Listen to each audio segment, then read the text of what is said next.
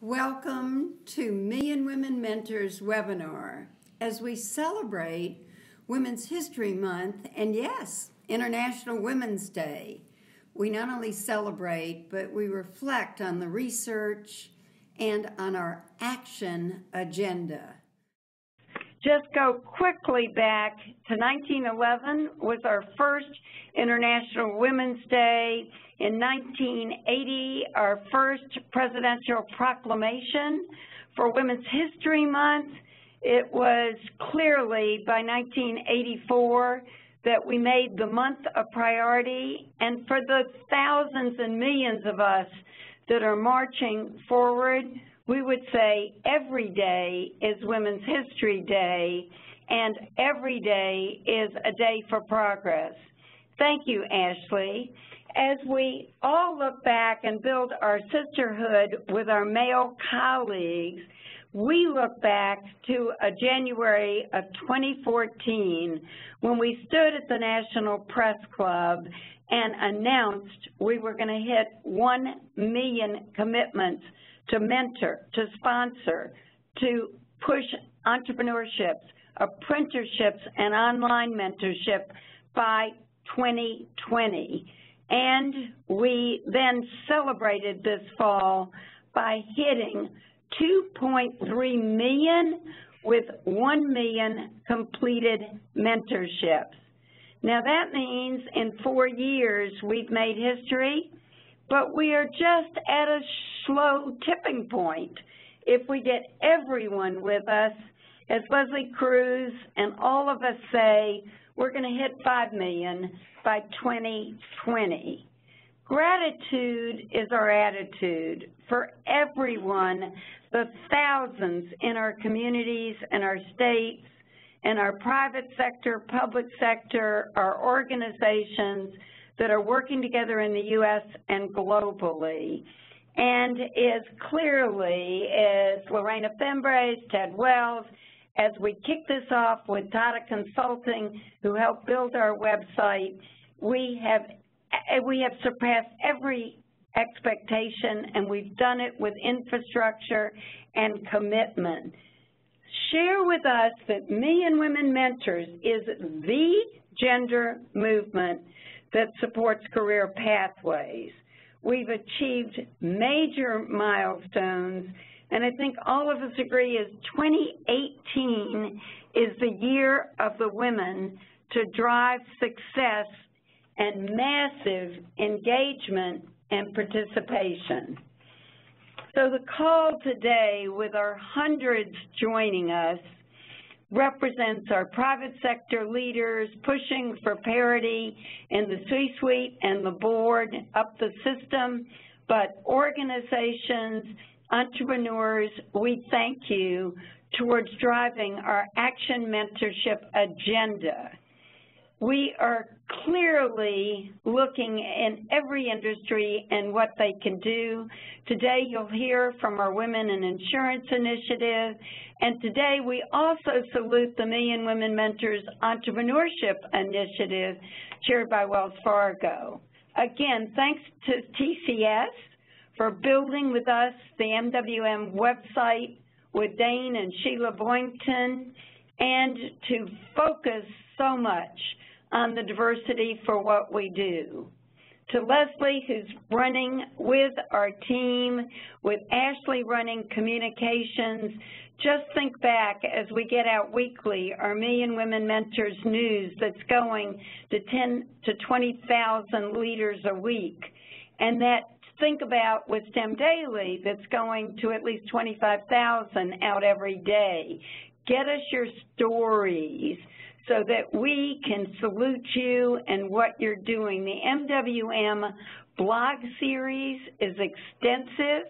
The Global Committee for MWM is getting their release out today through a great blog, and really use our Twitter, LinkedIn, and move forward to make certain that you thank everyone for getting their engagements, their numbers, and their commitments. And we thank the National Press Club and Bloomberg and Business Week, so many of the media that are joining us. One of the people that has done the most in this movement is Sheila Boynton, who is chairing our Million Women Mentors State Initiative that's giving training with Dane on use of our website and its immense resources. So Sheila, with so many of the states on the phone call, with your monthly call to the states, for what you've done in the 4 years with us and what you're doing going forward, to everyone. And Ashley and I turn this over to Sheila Boynton. Sheila? Thank you so much, Edie, and happy International Women's Day to everyone out there from Chattanooga, Tennessee.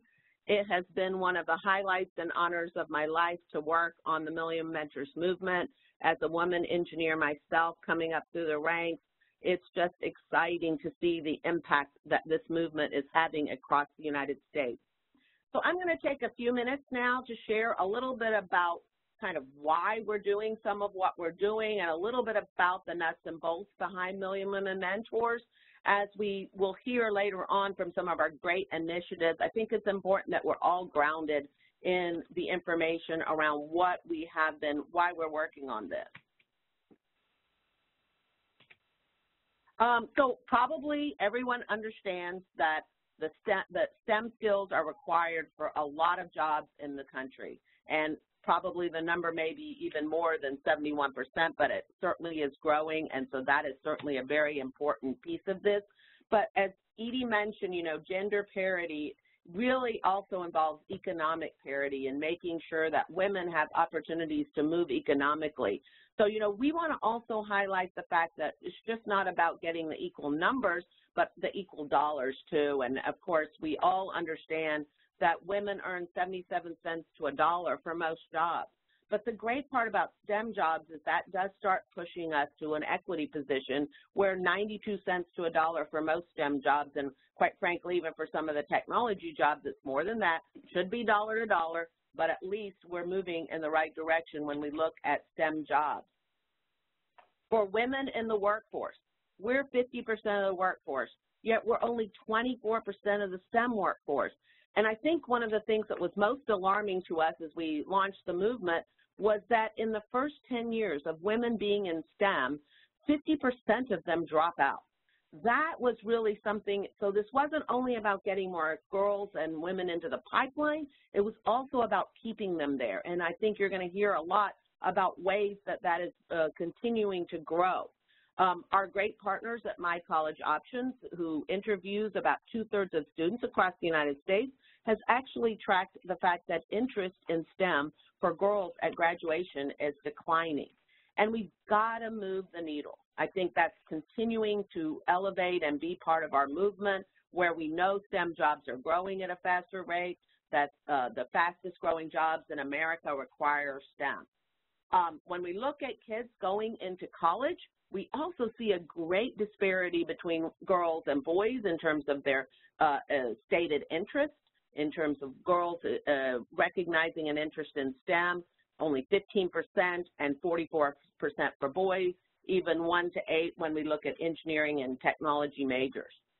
This is really one of a critical, important thing for us to look at. You know, I'm an engineer, graduated in the early 80s, and, you know, we were always trending to kind of moving girls more and more into STEM and looking at these technology fields. But in the 10-year period where this was tracked through this research, they actually started to see that we were losing ground in computer science and other STEM fields. And, you know, while this country's been focused very much on STEM and education and project-based learning, all of these great things that are moving, that were aimed at moving the needle on that, we felt that there might be another component that maybe hadn't been thought of. And I think that that is really the mentoring component. And so that is one of those things that we feel can really help to show girls and women what good STEM careers are. They can also tell them, yes, it's hard, but it's very rewarding work, and that there are meaningful careers in STEM that pay very well. Girls and women, AUW research and others show us that we want careers where we're helping people. and making a societal impact. Quite frankly, millennials do anyway, and so, you know, we're really trending with the times. Mentors can help to show how women and how these great STEM careers actually help society. You know, do you think of an engineer or a technology job as being something that contributes positive to society? We don't always get girls all the way to the finish line helping them understand that, and that's part of what our movement is about. Hence, the Million Mentors movement launched, as Edie mentioned, in 2014 as really the national movement to support engaging and getting more girls and women into the STEM pathways, keeping them there and growing them and continuing to grow that. So it's really been an exciting time for us. When we launched the movement, we really wanted to have some sort of broad goals and making sure that everything we did was kind of focused on these sort of principles here of helping getting higher percentage of girls in high school, et cetera, say they were going to pursue STEM careers, getting more girls majoring in STEM when they went to college, and certainly, as we mentioned earlier, increasing the percentage of women who not only stay in the STEM careers, but advance as well. We have what we call our kind of 5 pathways to mentor, but of course they're broad and much more diverse now, but of course we're familiar with our face-to-face mentoring, online mentoring, texting, Skyping, all of that type of thing. As Edie mentioned, you know, internships and apprenticeships, helping companies think intentionally about how they encourage more girls and women to get into their internships, et cetera. And then, of course, at the companies where people are working, making sure that we're providing opportunities for girls and women, and particularly women as they're in the workplace, having a mentor who can help sponsor and elevate their career. We really also like to see about a 20-hour participation in mentoring, and again, I think of it as anything that's outside of a regular school day, so touch points during an entire year that help to really expose them to STEM, encourage them to stay in that space. As we mentioned, we're really thankful to Tata Consultancy Services for providing us with the opportunity to develop our portal. It's a great resource. There's lots of materials here that can help elevate the movement, and I encourage all of you to register and set up an account on here. And you know, we're not spending a lot of time on that today, but want you to be aware that we have this great portal. And as we mentioned, you know, we've had a really engaging state movement across the country where we have fantastic leaders, many of them who are on the call today, who have been really working to build activity and really elevate the movement from the ground up. So we can't say enough about all the work that the states are doing. Under the state movement, we've been very, very fortunate to connect, not to make this political, but connect to governors, lieutenant governors, and other leaders, senators, and others within the state who serve as honorary chairs across the state. Again, to just really give us a platform and another avenue to really champion for women in STEM in the states, encouraging the growth of women events and things of that nature.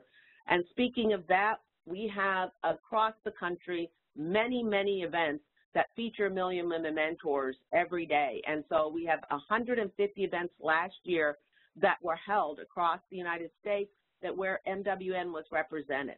So if you're involved in their events in your community and you want MWM to be represented there and presented there, please let us know.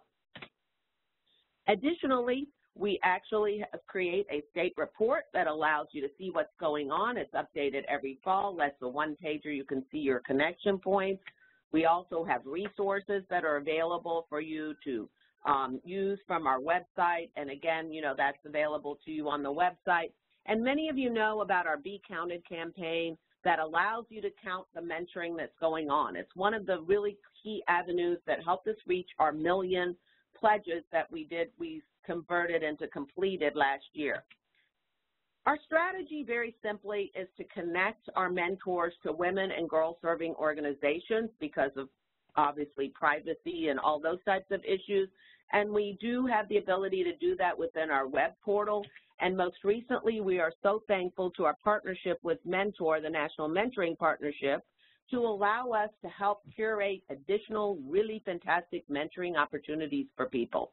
We want to make sure that we're able to give you robust mentoring opportunities in the community where you live so that you can get involved in Million Women Mentors, not only from just talking about it, but really getting active with it. So how are some other ways that you can get started or continue to engage? We want to offer everybody a webinar anytime to learn a little bit more about Million Women Mentors in a more in-depth fashion. So I want to make sure you understand that. We also can connect you to your state leadership teams so you can hear more about what's going on within your state, and certainly connect you to companies and our sponsors who have mentors that are available to come out in the community.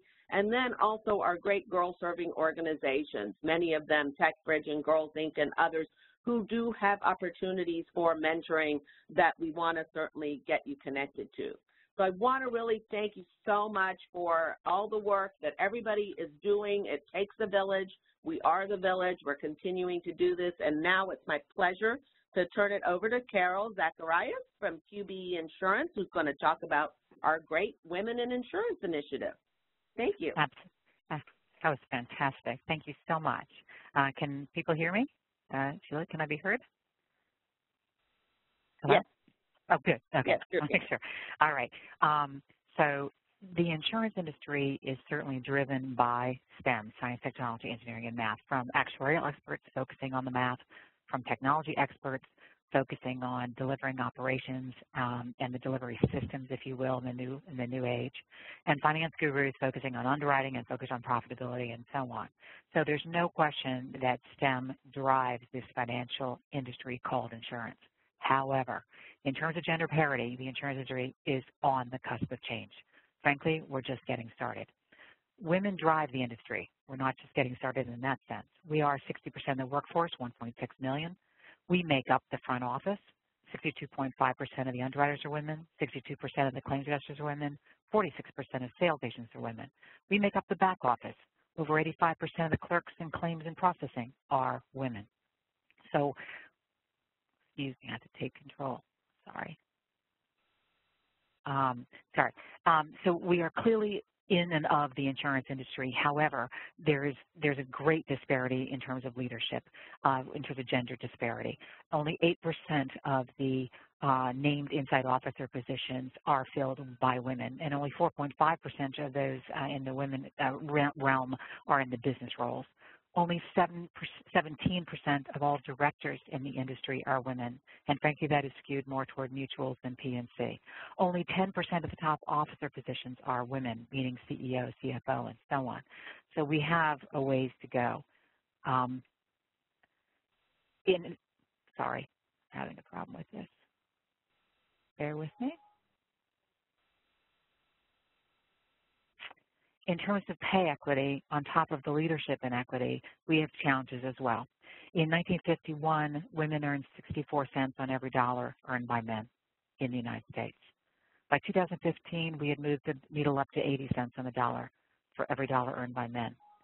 In 2016, a report just done by Million Women Mentors showed that in women in insurance, they earned 62 cents for every dollar earned by men. We are back before where women were in 1951. The numbers are raw and the numbers are clear. If you take a look at the agency environment, you can see this inequity in greater detail. Female employees working for insurance agency earn 109% less than the males. Female owners and principals of agencies earn $61,000 and change less than their male counterparts. Male commercial lines managers earn 30% more than female counterparts. So the inequity on pay is certainly there. Now, the interesting thing is you can actually see it as well going global. The UK passed something called the Equity Act of 2010, and it requires reporting on salary and data analytics related to salary by April 5th of 2018. So we are now ringing that bell in the UK. And what are they doing? The reports are coming in. I've given some statistics on the slide here so you can see kind of what 4 examples have sort of come out looking like for companies, if you will. And as you can see that in terms of mean hourly pay, men are paid 25, 23, 20, 31, and 27% more than women, depending on which company you're in of those 4.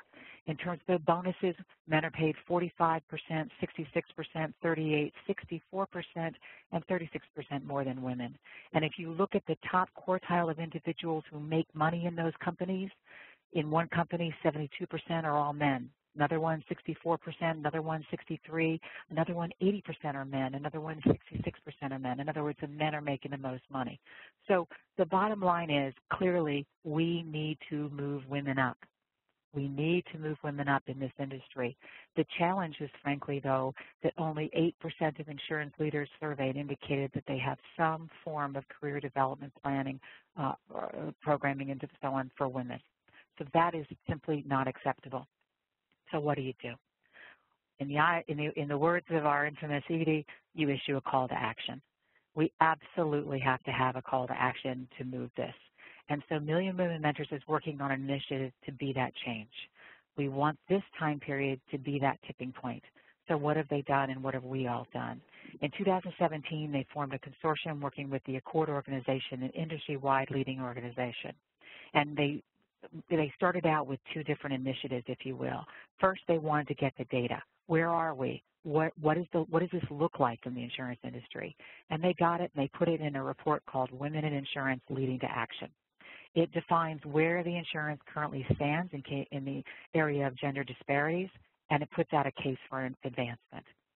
They released it at their summit in Washington, D.C. in the fall, and it was released at the Accord conference in Boston, Massachusetts. It was one day apart in October, and Bill Peroni, the CEO of Accord, saluted the report, heralded the report, and shared an industry call to action. So we got it off the ground, if you will, in October with this enormous report and the announcement. The other thing they've been doing, we've all been doing, is working to collect insurance carriers who are interested in moving the needle forward. And to that end, an honorary committee, an advisory committee was formed within the insurance industry at the impetus of Edie and the Million Women Mentor team and Accord. Insurance companies were invited to join in the call to action. And as of right now, we have 8 companies committed and 14 companies are being talked to, if you will, and several of them are right on the edge. We're just working things out. So we're very, very much moving forward. So the 2018 is going to become the year of action, now that 2017 was the year of getting it all together, if you will. We have a consortium conference call on April 12th. In June, we actually have our first meeting here in New York City where we have a great program put together. In July, we have another consortium conference call to push this forward, and in the fall, we'll be issuing an update to the report that Accord and Million Women Mentor is already working on. So the bottom line is the insurance industry has a long way to go, but we're started. So join our call to action. If anyone on the phone is related to the insurance industry, give us a call. Please join in the call to action. And with that, I'm going to turn it on over to our next presenter, and thank you very much. Thank you, Carol. Good morning and good afternoon, everyone. I'm Mita Huggins, Chief Diversity Officer for Ford Motor Company. I'm really excited to participate in today's forum to share perspectives around building a diverse pipeline, especially on an important day such as today. I think many of us face challenges on what strategies or initiatives to pursue to excel in the space. I know there's probably a lot of great work all of you are doing, and today I'm going to share some thoughts and also some initiatives we're doing here within Ford. As we think about how to build a diverse pipeline, it's important to think about what are some of the barriers that may exist for women today in the workforce. I had a difficult time just choosing one, but wanted to share a few from my perspective that come to mind. First, there's a lack of exposure to STEM at an early age. Having females interested when they are in elementary and middle school is important to keep them engaged in pursuing a career in STEM. The experience has to be unique, special, and have females feel excited to engage in STEM activities and ultimately have a career path. There also has to be time spent with another group that we tend not to focus on too much, which is parents. Parents help shape their children's path in life. We need to also provide them tools to have engaging conversations with their children on what it is like to have a career in STEAM or STEM. This is even more important for those parents who are not in a STEM career themselves. The second one is that we are probably all familiar with is not having enough female role models, especially in STEM for younger females to look up to and guide and mentor others. We've all heard the research indicating that females are more prone to remaining with the company if they see career development opportunities, but also they need to see other female leaders in higher level positions and in turn can see themselves having a long-term career. The other challenge is that since the problem of the lack of role models isn't going to be fixed overnight, how can we change the narrative for females to feel that they can be future role models even if they don't see others in their organization or the company? And that's one of the biggest challenges out there. And then finally, engagement from some, but not all, on developing a solution. One of the myths that exists is that since it's a problem regarding females, they, meaning females, know how to solve it. I think we all know that isn't the case. Moreover, now we need to start seeing engagement from everyone to make changes to eliminate barriers. There is still opportunity in this space for all individuals to be engaged 100% on supporting strategies, initiatives, and even just taking the time to understand how can they actually help. With Ford, and like many others, we continue to spend a lot of time on how do we continue to build our pipeline for females.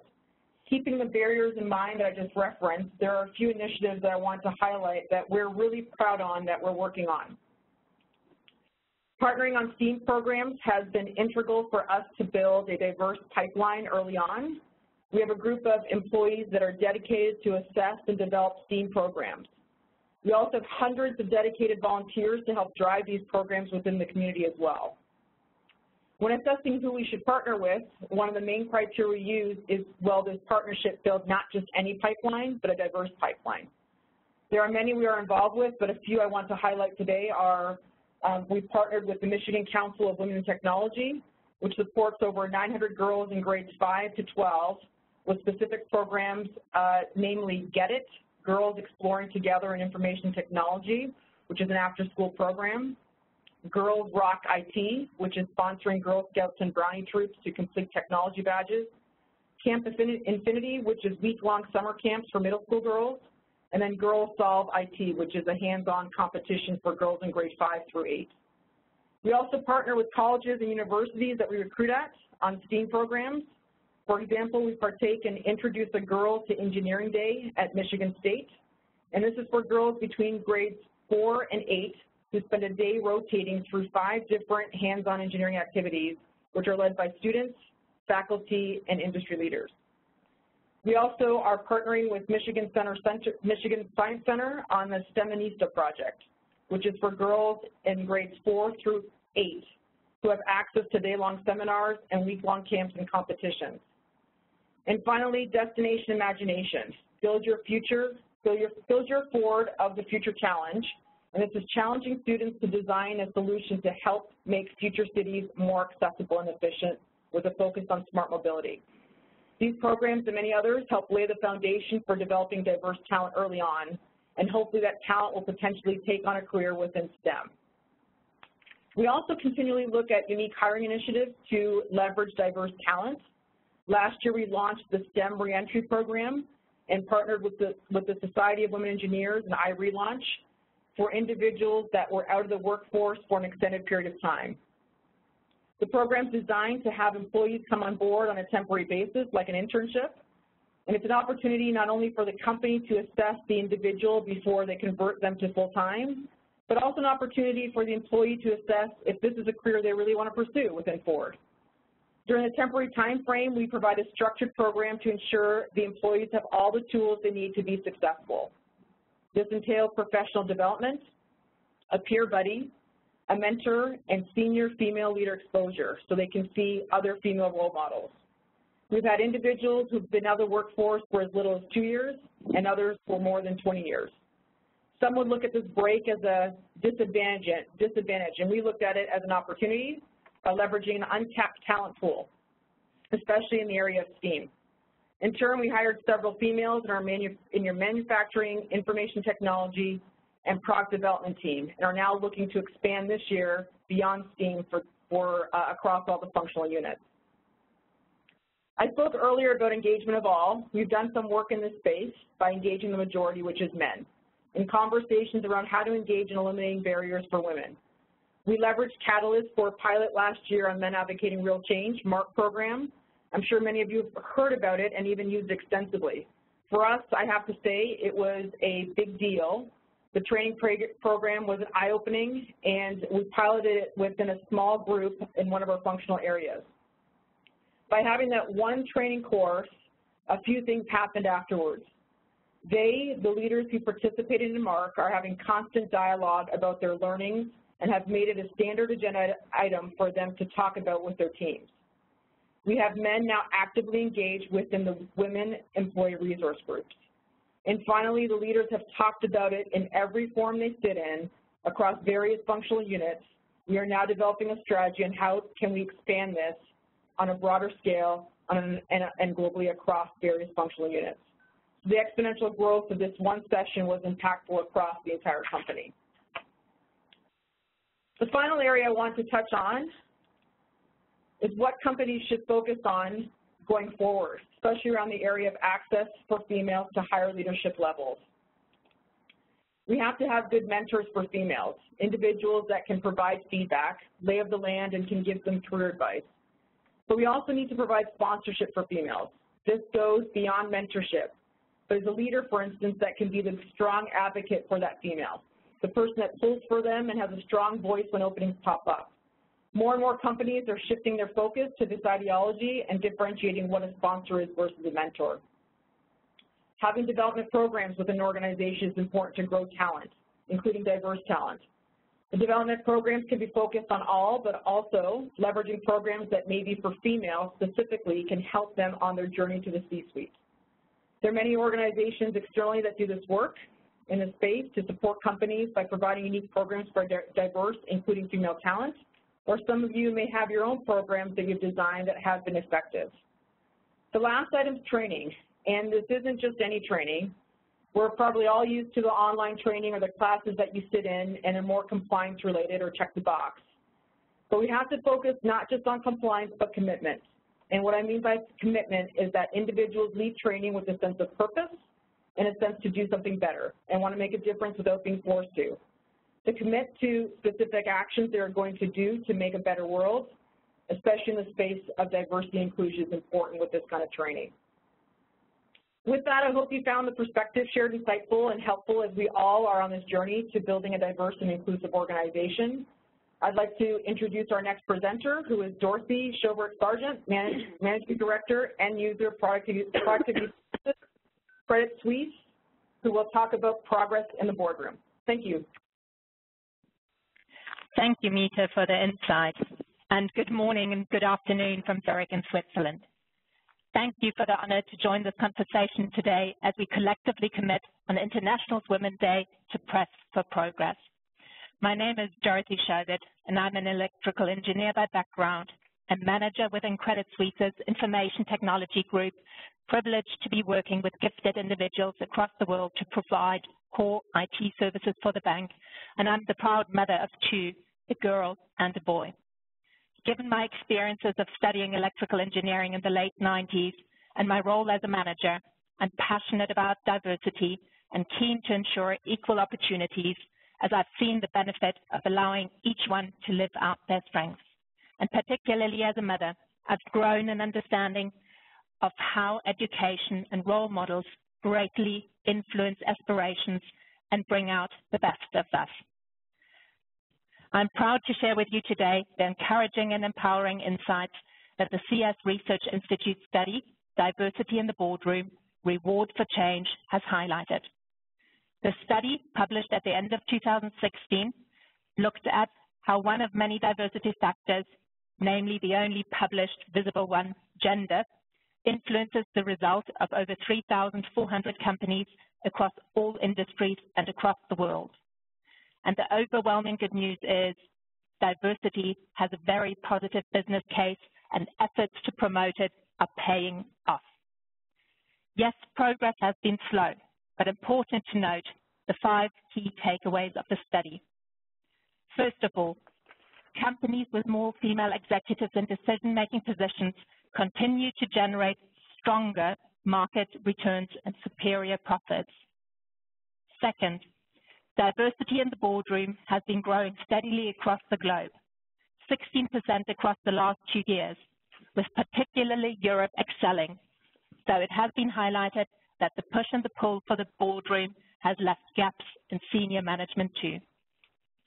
Third, looking at differences in industries, clearly consumer industries do better than producer industries, which often are linked more closely to STEM, but evident is the culture drives diversity, not the industry.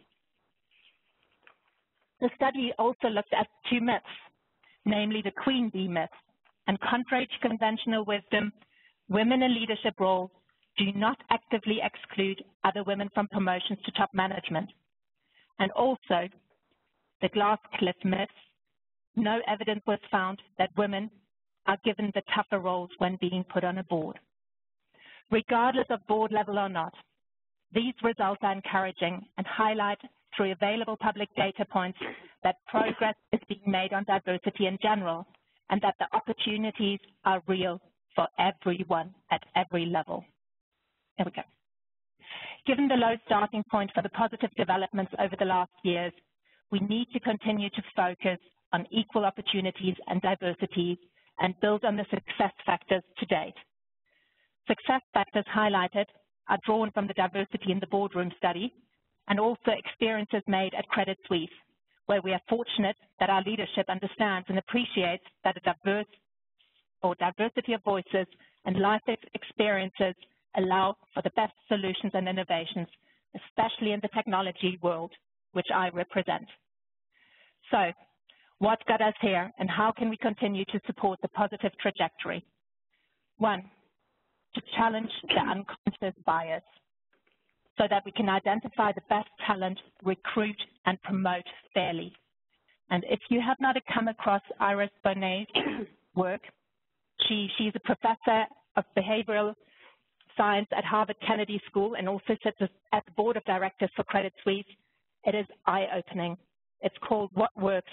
Gender Equality by Design, and I highly, highly recommend it for everyone to study it. Second of all, we also need to look at investing into our internal talent pipeline and actively finding opportunities for our talent to grow into new opportunities. We are looking at mentorships, coaching, career networks to ensure that the best talent can move forward and that women are actively promoted into next positions. And last but not least, we set targets or quotas. We've been encouraged by Europe's progress that have shown that quotas do work. And after all, if we do not set out goals, how can we ensure that the progress on the right path and in the right direction has been made? What do we need to do more of?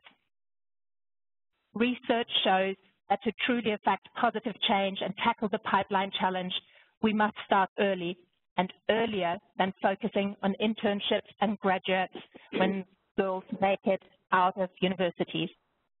Girls need positive role models in their schools and in life so that they feel encouraged to pursue a wide range of careers, and that especially in the sciences, technologies, engineering, and mathematics, the careers are attainable, attractive, and rewarding. So do join us in reaching out to schools, launch programs to partner with schools, and be there as role models.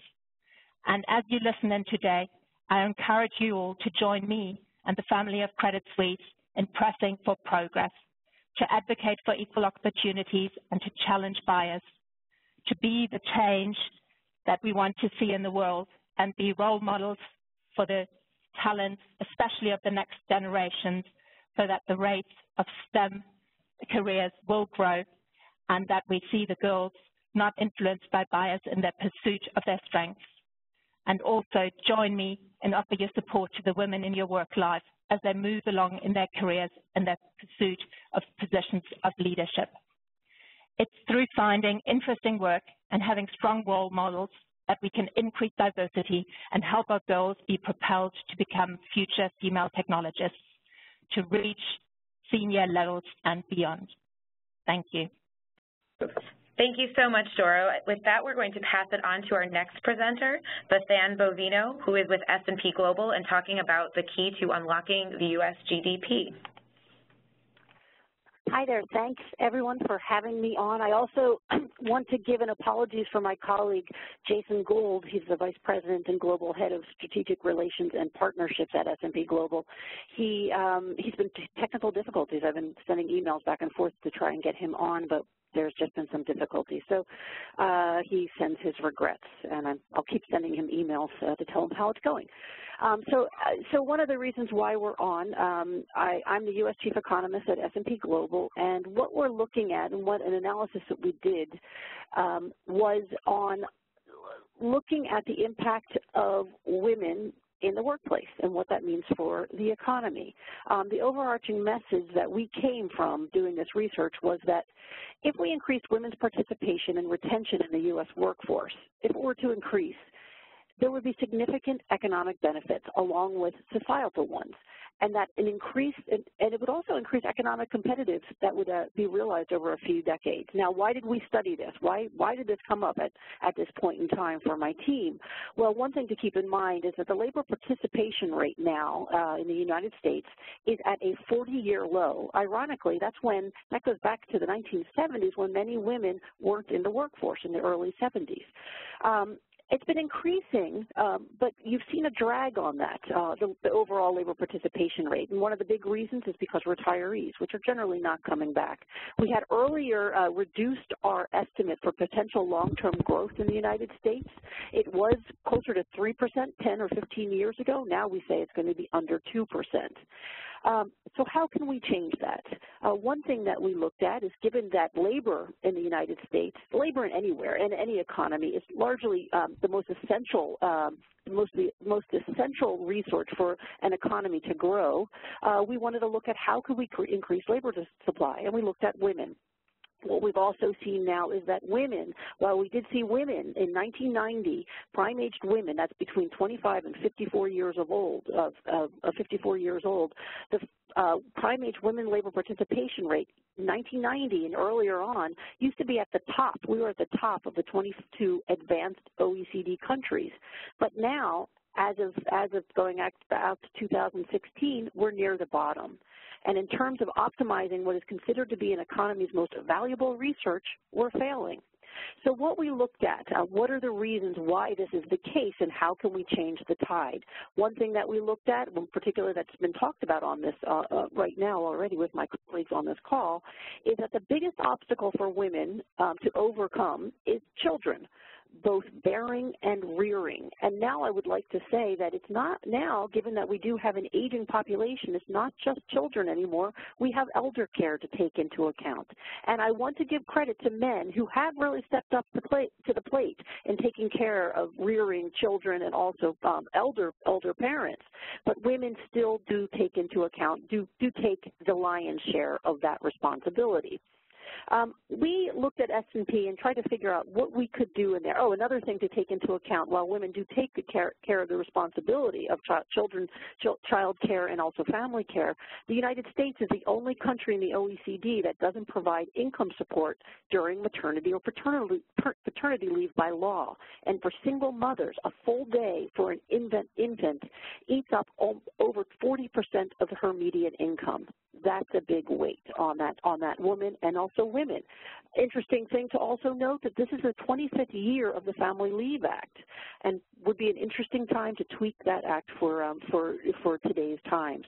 Now, the thing that we wanted to look at in here is that what we found is that if we did increase entry and retention of women into the American workforce, of course, if they choose to, because it is about choice for a woman to make the choice between rearing children and staying at home or deciding to go to work. But if a woman does choose to do that, what we found was that if we increased women retention of women in the workforce, we found that the U.S. economy could add potentially 5 to 10% to nominal GDP in just a few decades. That productivity boost would increase U.S. economic competitive edge to be realized over the next 10 decades, for the next few decades. We also did a study to look at what's the comparison between what if the U.S. did actually increase in terms of women's participation rate back in the 70s to now. We took a nice, kind of a nice study to look at, compared us to Norway. We didn't just use Norway, there were other countries to use, but one of the reasons why we did that was because the labor participation rate for women in the 1970s, early 1970s, was about the same for the U.S. and Norway. U.S. climbed higher, but Norway took off much faster. And what we found is that what if over the last 3 decades, women's participation rate had increased at a faster pace, similar to Norway, for example? We found that the U.S. will be $1.6 trillion bigger today than it is right now. That means about $5,000 for each person in the United States. Also wanted to point out the potential societal gains that women give if we were to bring them into the workforce. Women save more and invest more in their children than men.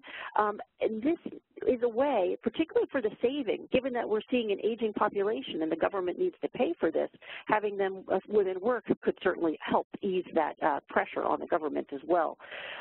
I wanted to talk about a few ideas we came out. Education was talked about by a few women on this call already, so I certainly would agree with many of the things that have been said.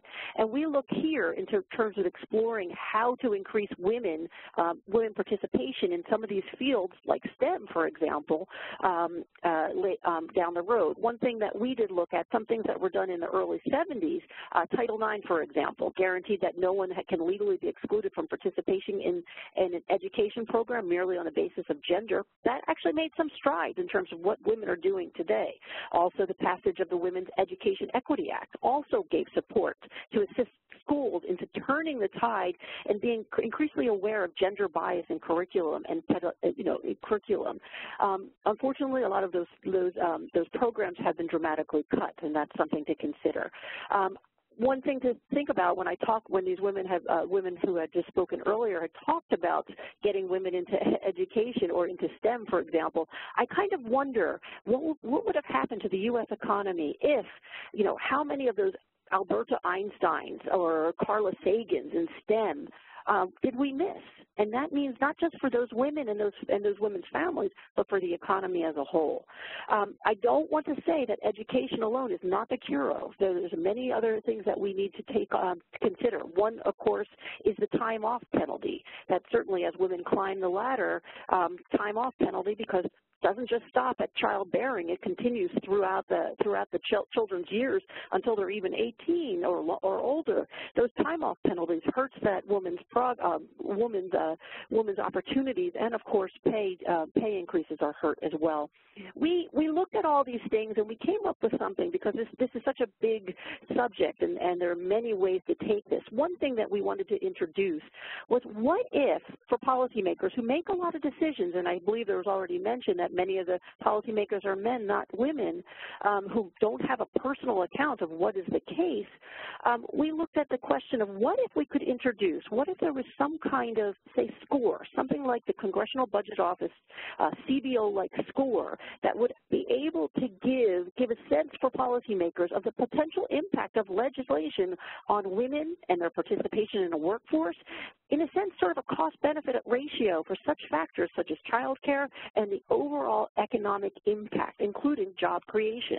Now, I want to say that this is something that's been done by the CBO before. They did that on the ACA, the impact of ACA on jobs. What they found was that more than 2 million people may decide not to work by 2023, and it wasn't because of lost jobs. It wasn't that they would lose their jobs, but it was besides that they may decide to work less because they have other options. This could be something to explore for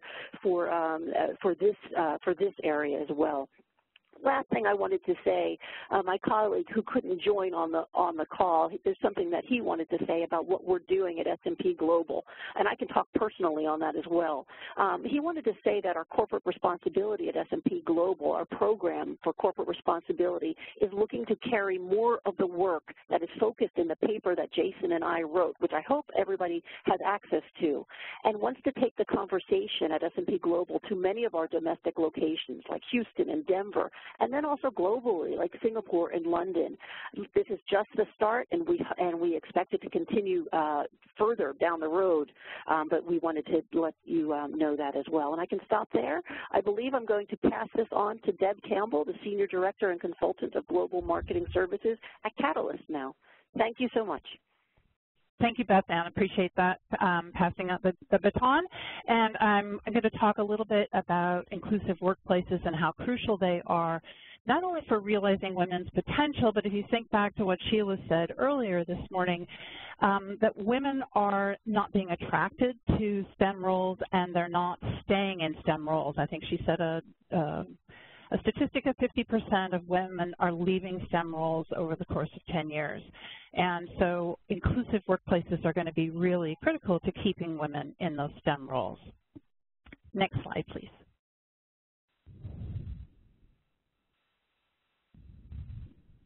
So I'd like to start by briefly telling my own story. I graduated with a computer science degree in the mid-1980s with a specialty in operating systems and compilers. And in my first years on the job, I was a highly technical developer, and I loved the work. But I was the only woman in my research and development department, and I got the message that I didn't fit in. I felt like an outsider. The guys, including my manager, met to discuss projects at work without me and went out for beers after work without me. I wasn't like them. And equally important, I didn't fit the stereotype of the highly technical developer, you know, the anti-social geek kind of stereotype, as I'm outgoing and I enjoy collaborating with people. So assuming that this was the standard against which I was going to be measured, I thought I would never fit in. I was experiencing unintentional gender bias and as a result, feeling like the other. So unfortunately, at a young age, with no one mentoring or guiding me, and my management team and colleagues making me feel excluded, I quit. So I stayed in the high-tech industry for 16 years. I moved out of R&D, out of my STEM role after 2.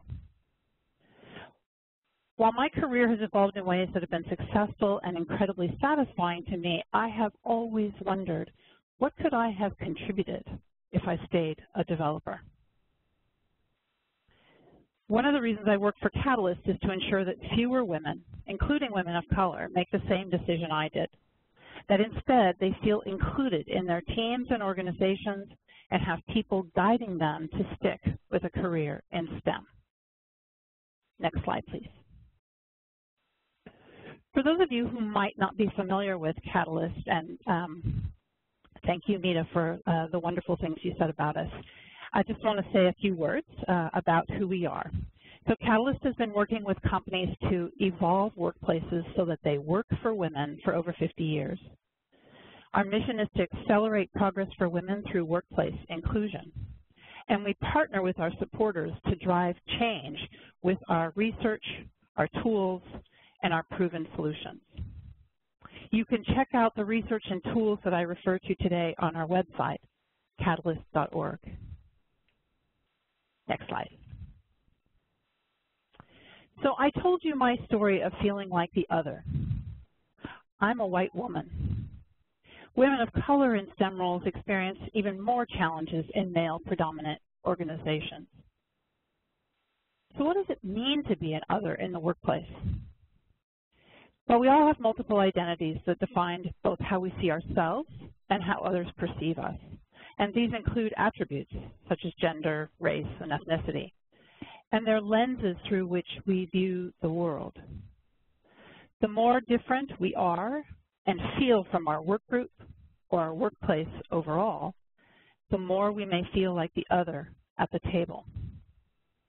Catalyst research, called Feeling Different, Being the Other in U.S. Workplaces, illuminates how folks with multiple dimensions of diversity can feel, and difference can feel even more different, more like an outsider. But it also highlights the career disadvantages of being different. If we experience being the other, we're less likely to have high-level mentors, less likely to receive promotions, and more likely to downsize our aspirations. Our most recent Catalyst research, called Day-to-Day Experiences of Emotional Tax Among Women and Men of Color in the Workplace, points to the long-term toll, or as we call it, emotional tax, that experiences of inclusion and bias can take on the well-being of women of color. Catalyst's latest STEM research demonstrates that even women in business roles experience exclusion in STEM-related industries, highlighting that companies in these industries would benefit from more inclusive cultures. Next slide, please. So inclusive cultures make a difference, both for attracting women into STEM and for keeping women in STEM roles. In our organizations, diversity is a fact, but inclusion is a choice.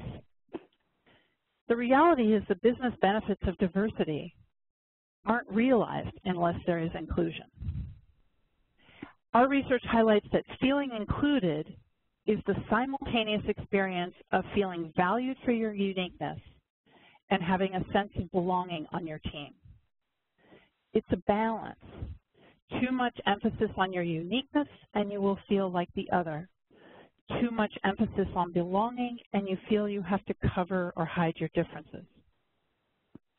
So what's a fundamental way to achieve an inclusive culture? Next slide, please. Inclusive behavior. Our research, called Inclusive Leadership, the View from 6 Countries, identifies 4 key behaviors from leaders that universally make employees feel included. We call them the EACH behaviors: empowerment, accountability, courage, and humility. Empowerment is about enabling your direct reports to develop and excel. Accountability is demonstrating confidence in your direct reports by holding them responsible for performance that they can control. Courage is acting on your convictions and principles, even when it requires personal risk-taking. And humility, among others, is seeking contributions of others to overcome your own natural limitations. While these behaviors were identified in leaders, it's clear that anyone can use them to make their workplace environment more inclusive. Next slide, please. So let me wrap up with some actions to make your workplace more inclusive of women, including women of color in STEM roles. First, listen. We know that words have power and that silence is an action. Creating a workplace in which all employees feel they belong and that their differences are appreciated may seem challenging when those differences are related to gender, race, and ethnicity. Yet the sensitivity of those subjects highlights how important it is to openly talk about them. Individual actions that you can take include learn from various Catalyst tools how to encourage dialogue across race and gender, and how to address potential conversation roadblocks in those dialogues. Promote people's individual expressions of difference. Share your struggles, and be open to being challenged and accepting of another person's perspective. Learn that employee experiences matter. Your experience as an employee impact your productivity, innovation, and intent to stay, and so too for everyone else in your organization. Organizational actions that you can take to learn are to assess your organization's cultural values and norms on a regular basis to reveal and then close gaps based on gender, race, and ethnicity. Then track and monitor the outcomes of that assessment. And pay attention to how employees' experiences differ, ensuring consistency across the organization as you implement policies, practices, and talent management systems. Also, link up. I like to envision us all linking arms when I think of this one. Ensure that all women and men work together as allies for positive change, because involved and committed employees can amplify inclusion within your company. Organizational and individual actions you can take are to hold facilitated conversations with employees to find out what's working, what's not, and why. And find ways for employees across all diversity dimensions to own your organization's inclusion efforts. And finally, lead. Leaders need to take the lead, but all of us can be involved. Organizational actions include educate and train all employees in inclusive leadership behaviors. Individual actions you can take include paying attention to whose voices are being heard, whose opinions are being validated, and if anyone is being ignored during meetings or informal interactions. And encourage your team members to have each other's backs by offering protection and support when colleagues encounter challenges. All of us have a role to play in creating workplaces where everyone is valued, is heard, and has fair opportunities to succeed. And these kinds of inclusive workplaces will be the ones that attract women to STEM roles and to keep them in STEM roles. Now I'd like to turn it over to Priscilla Christopher of Boeing, who will be talking about mentoring for women in technology. Thanks. Thank you so much, and definitely a difficult presentation to follow, but also one and a message to build upon as we look at today's focus. Definitely happy International Women's Day. You know, very honored to be here on behalf of Boeing and behalf of everyone else here who's taken the time out of their days, be it that time is the one thing that we can never get back in life, and really promoting what we need to do today to help drive change. I myself, as well as my Vice President, Lakshmi Warpu, are representing women engineers in the industry today. We are proud to stand amongst the distinguished women who have helped shape and transform the industry to what it is today. So something to be recognized here. So what is STEM and what does it mean to Boeing and IT today? STEM, women in technology, are an enabler for change. Progression, evolution, delivery are all key indicators for the success of what we're doing. Boeing is dedicated to addressing the need for women to pursue careers in science, technology, engineering, mathematics. Women have played an important role in the history of Boeing. As part of the company's inception in 1916, you know, obviously founder William Boeing hired a seamstress we most commonly know as Rosie the Riveter to stitch together linen wings for the early B&W seaplanes. Rosie, amongst others, in 1918 made up 25% of the early company's workforce. Of course, a couple years later, Helen Holcomb joined Boeing as the first woman in an engineering department. As we continue to look at the progression of women in the workforce at Boeing, just looking back again, 1942, 15% of women, percent of the employees were women, and by 1944, that percentage grew to over 40%. Since that time, and taking us back to the current state of where the company is at and where the industry is at, you know, Boeing has actively worked to diversify our workforce.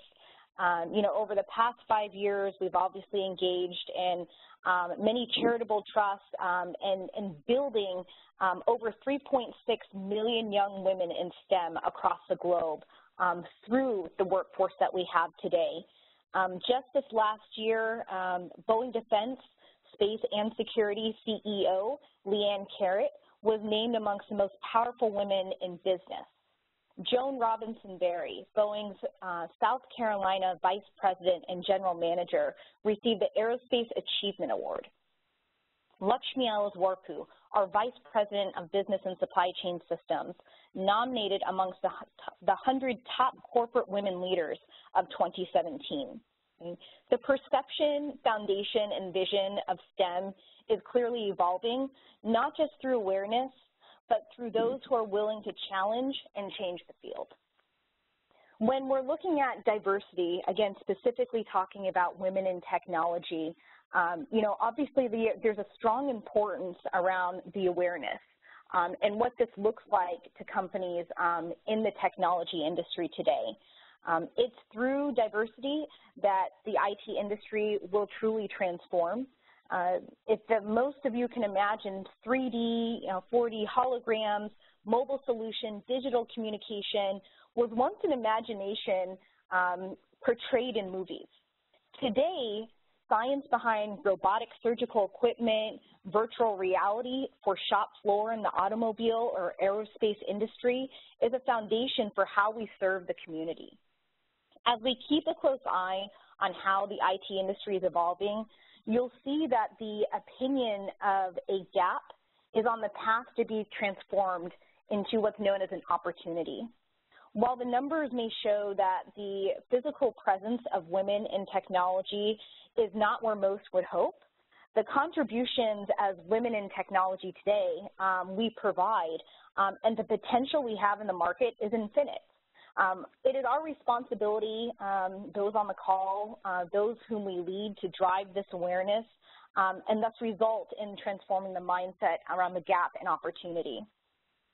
Keeping on the path for diversity and then bringing it back at the Boeing level, veterans in STEM is a huge focus for us. I'm sure you all have seen, posted out there publicly, Michael Ford, I quote, "It takes the best and the brightest talent to achieve creative, innovative solutions and ideas. Veterans are an essential part of our inclusive workplace that will drive Boeing's future success."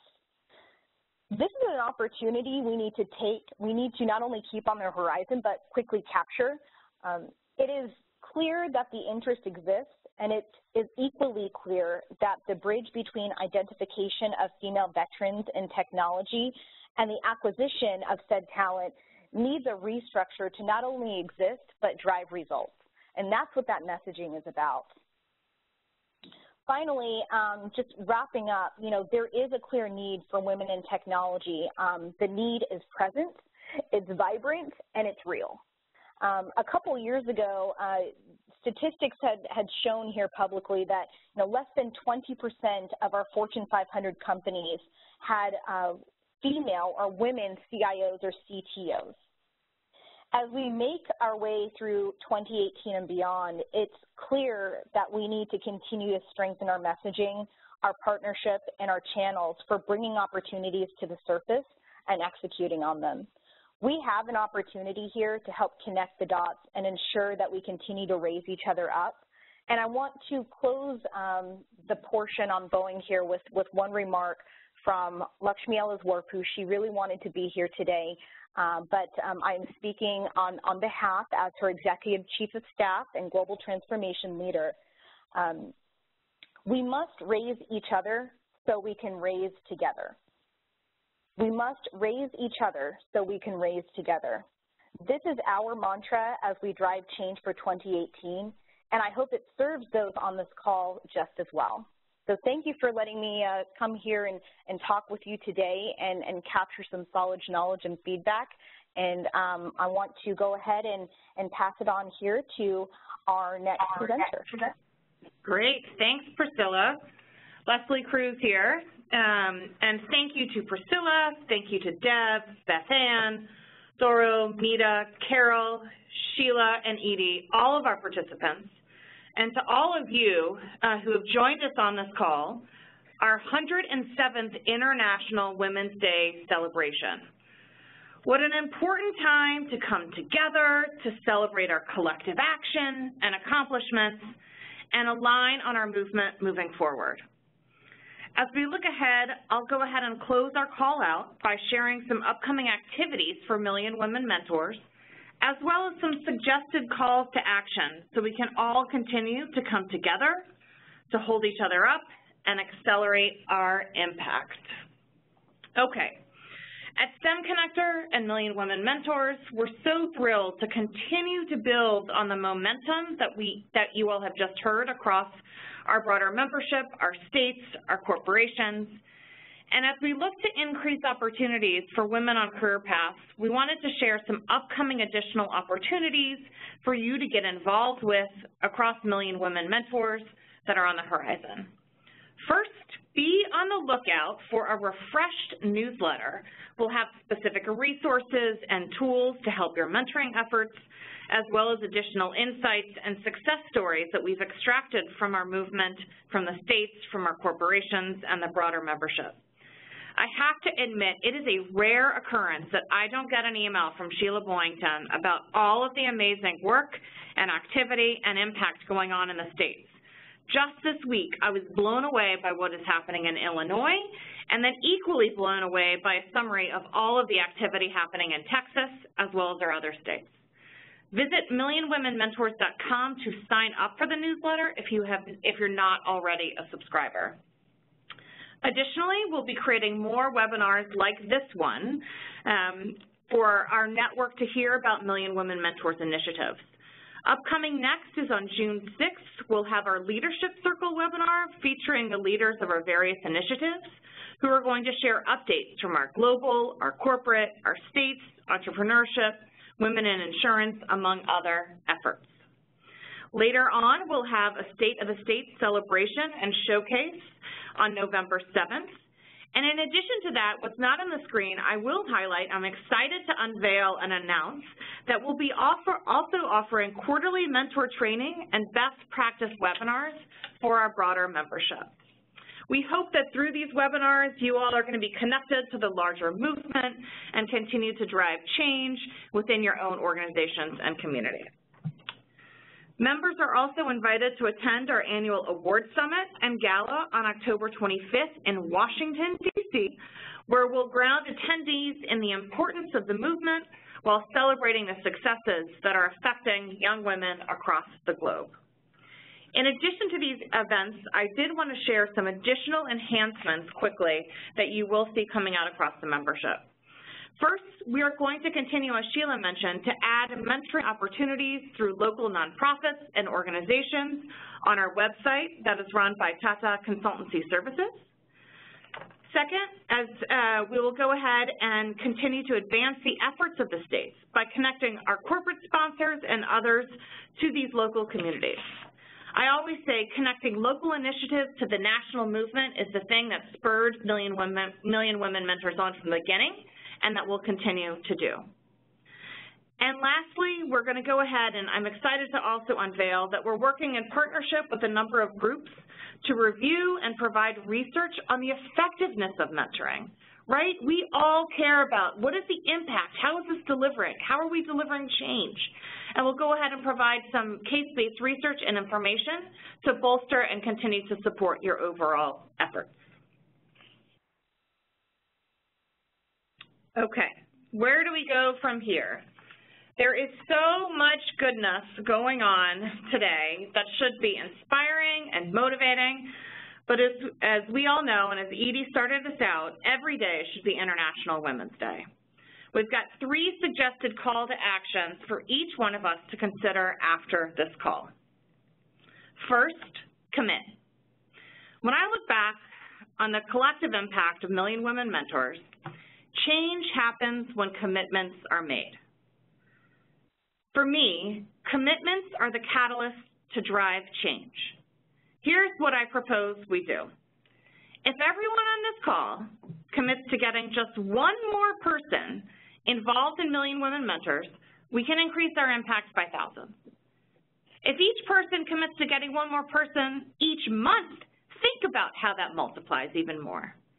If each member organization gets involved, that can represent hundreds, if not thousands, of mentors or mentees.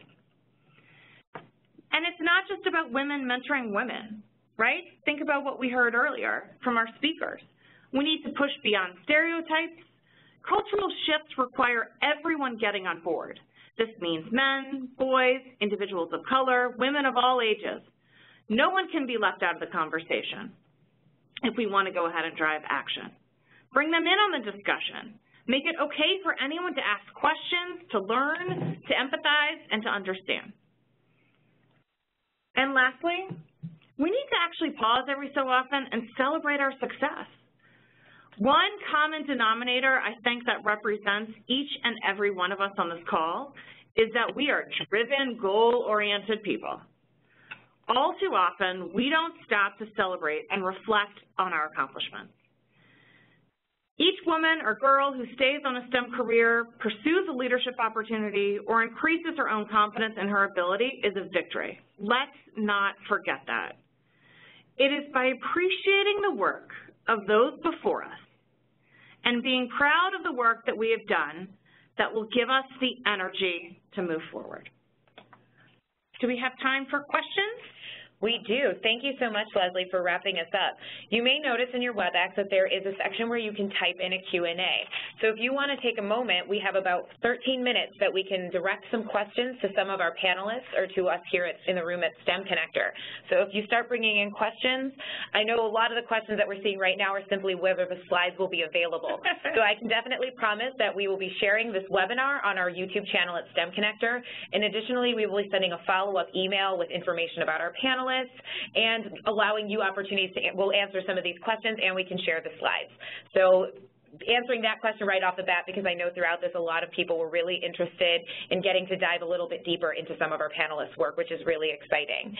So I'm going to take a second and just look at some of the questions as you're typing them in, and if we have one that can be directed as a panelist, please write that in the question and I will take a look at those and see where we have them.